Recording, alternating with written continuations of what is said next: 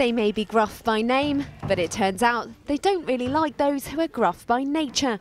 Goats at the Buttercup Sanctuary in Bourton, Monchelsea have been involved in an experiment, showing they much prefer happy human faces. Angry people can butt out. Founder Bob Birch isn't surprised.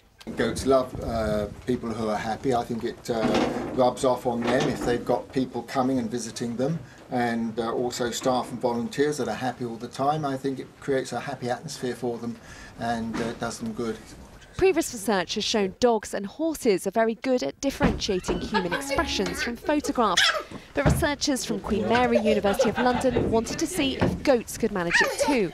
So they tested the reaction of 20 goats to photos showing people looking happy and angry. They just had to walk across the enclosure and investigate the photographs on the opposite side. And we found that the goats were far more likely to walk towards the photographs with a happy face. The overall aim of our research is to raise awareness of the sort of how perceptive livestock species are. The researchers hope their findings will improve animal welfare standards.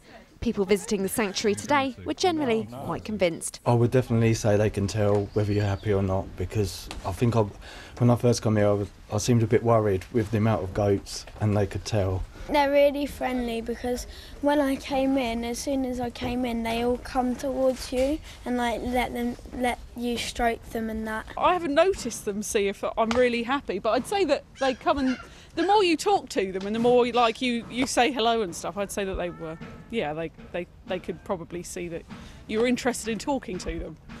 It's just an emotion. You can tell how someone's feeling by the way they're acting, so I don't see why a goat wouldn't be able to tell it. So if something's got your goat, don't try and get down with the kids.